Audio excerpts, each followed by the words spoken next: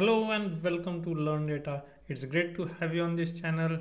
I'm Nilesh, and in this video we'll continue to learn about Scikit-learn preprocessing, and in specifically we'll look at MinMaxScaler and MaxAbsScaler in this video and try to understand what these two functions do. So the MinMaxScaler tries to bring the data into range 0 to 1, and the MaxAbsScaler tries to bring the data between the ranges -1 to 1. And before we get into the actual scaling part of it, I just want to put this slide to emphasize that it's important that in most of the cases you usually want to uh, have your data split into train, test, validation and test, and then you want to fit the scaling methods only on the trained data set to get the parameters, and then use those to transform all the three: train, validation and test sets. So that's important to get a final version of your scaled train, validation and test sets. So in this video we are looking at what is scaling range. In previous video we looked at standardization, where we subtracted the mean and divided by standard deviation. In this case we are going to subtract the minimum value and divide by the difference between the maximum value and the minimum value to get us the values that are in range from 0 to 1. And after that, let's say if we were to change the scale, for example, instead of 0 to 1, if we wanted the scale to be from 100 to 200, then what we would do is scale it.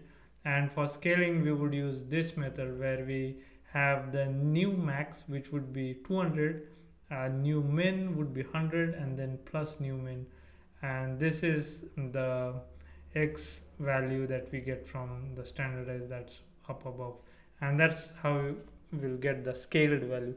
And we'll look at a couple of examples in next few slides. So this is the first example where we have this 2 by 2 matrix right here, and to apply this formula that we saw earlier, what we want to do first is subtract the minimum value from each of these elements. So the minimum value in the first column is 1, so we are subtracting 1 from 1, so we get a 0. Then we subtract 3 minus 1 and we get 2, and so on for the second column. Likewise for the denominator part, we need to get the difference between the maximum value and the minimum value from column wise. So from here we have, this is 3 minus 1, so we have 2, and then we have 4 minus 2, which is 2, so these two values. After we have calculated these two, then we need to divide this matrix right here by these values. So if we divide 0 by 2, then we have this 0 here, and then 2 by 2 if we have the 1, and similarly for the second column we divide by 2 and we get these values. So as you can see, we now have the data that is in the range from 0 to 1, and that's what the MinMaxScaler does. Additionally, we can add a new scale, convert it to a new scale, and to, let's say we need a scale that goes from 100 to 200 instead of 0 to 1. Then what I would do is, here in this formula, add 200 minus, we have 100 here, plus 100, and then multiply this by this particular matrix that we had earlier, which was right here. So we have this matrix right here, and the output that we get is this matrix. So in this particular matrix we now have the minimum value is 100, maximum value is 200. So that's how the MinMaxScaler works, and we'll look at the implementation of that in a few seconds. Before doing that, let's move on and look at what is MaxAbsScaler and how it works. So in this case we have again this 2 by 2 matrix. The only difference is that now we have negative values in added in here, so we have two negative values in each of the one value in each of those two columns. So the process here is we need to get the maximum value from each of the columns in a way that first we take the absolute of these. So for example, in this case, what we want to do first is take absolute value of minus 100, minus 200, 3 and 4. So when we take the absolute, what we get is 100. So all values become positive, and once we have that, then we are going to get a max of that. And so the maximum value is 100 in column 1 right here, and then we have this column 2 where we have 200 as the maximum value, and that's exactly what we have right here. Once we have the maximum values, then we can go ahead and divide each of the values, individual values within the matrix X by the maximum value. So we are dividing minus 100 by 100 and 3 by 100, and thus we get these values right here. Similarly, we repeat the process for the second column and we get these values. So thus in the output, the range that we can get in MaxAbsScaler is between -1 and 1. So here we see that the lowest we have is -1.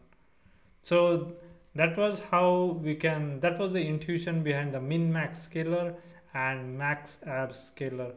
Now let's get into Jupyter Notebook and see how we can implement these. Here in Jupyter Notebook, I've imported two libraries, NumPy and Scikit-learn, also the pre-processing module from Scikit-learn, and these are the versions that I'm using for this particular video. Now, first item that we'll look at is the MinMaxScaler. And for this, we'll go ahead and create data for train and test. So x underscore train will create a simple 2x2 array, and let's have the values same as what we had in the slides earlier. So 1, 2 and then 3 and 4. So that's our train data. Now for test data, let's create a similar array and we'll keep the values in similar range. So let's say 1 and 3 and 4 and 20. The reason for that is because when we are going to do the fit, it would be on the train set, and then we are going to use values from those train set to apply them for transforming the test data.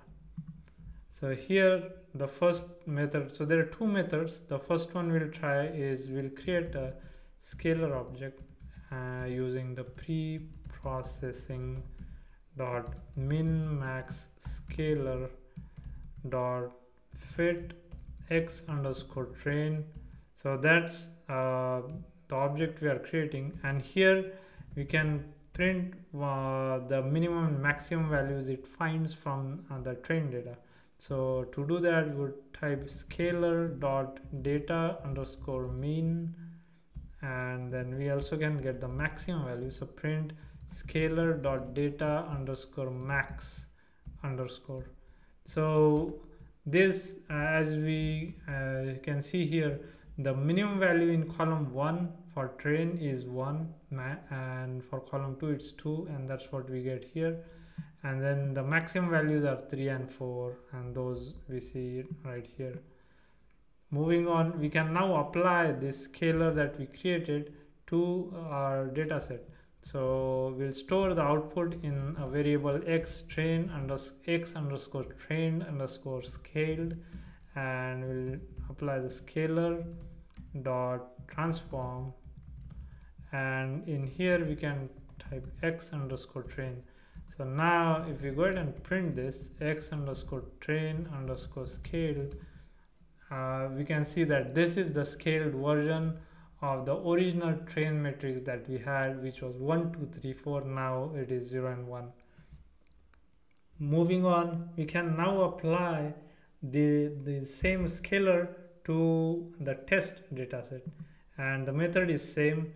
So x underscore test underscore scaled. So we'll store the values in this variable. So we'll type scalar dot transform x underscore test, and then we can go ahead and print this. So x underscore test underscore scaled, and as you can see, the scaled version of the original matrix 1 3 4 2 is now 0 0.5 1.5 and 0. So these were this was one way we could do it. There is also a simple method that is also provided in Scikit-learn, another method, and where we do not have to use the fit and transform. We can simply write preprocessing dot MinMax underscore scale, and here we can go ahead and provide the train in this case, and this will go ahead and calculate the converted value. So we have 0 0 1 1, same as what we had earlier. So that's how the MinMaxScaler works. Now let's look at how the MaxAbsScaler can be implemented.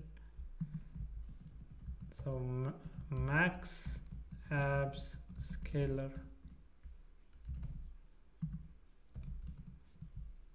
For this, we'll again create a new data set. Xtrain is equal to np.array, and this again is going to be same as what we had in the slides, minus 100 and then minus 200. We have two negative values just to show how the importance of using absolute in the process of conversion here. So if we go ahead and print this, we get, and this is the train set, and then we can similarly create a test set. Xtest is equal to np.array, and here we have, let's say, minus 90 minus 150, and we have 4 and 3.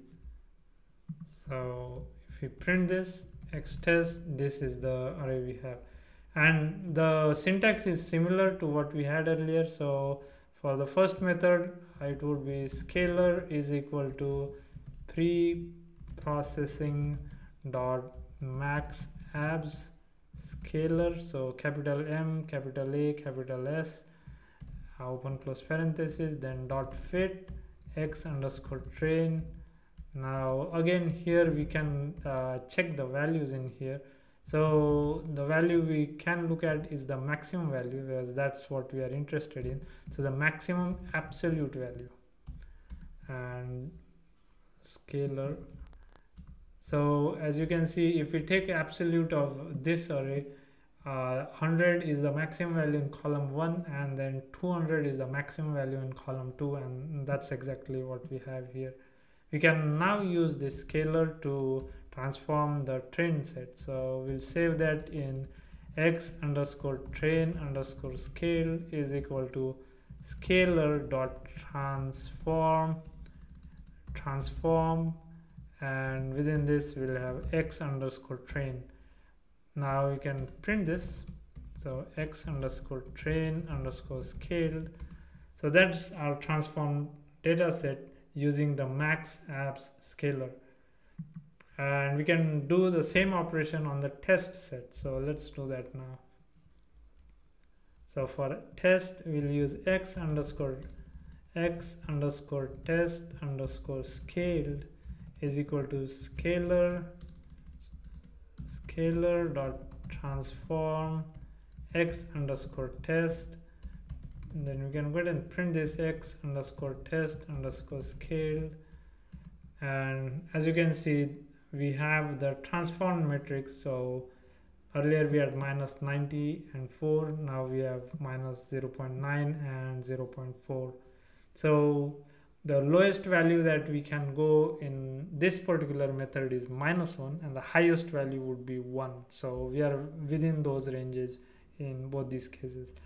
Again, as before, there is a simple way to do this as well, which is preprocessing.maxAbs_scale, and here you can specify the data set, so x_train, and we get the same output as before, -1, -1, 0.03, 0.03, and that's exactly what we had earlier.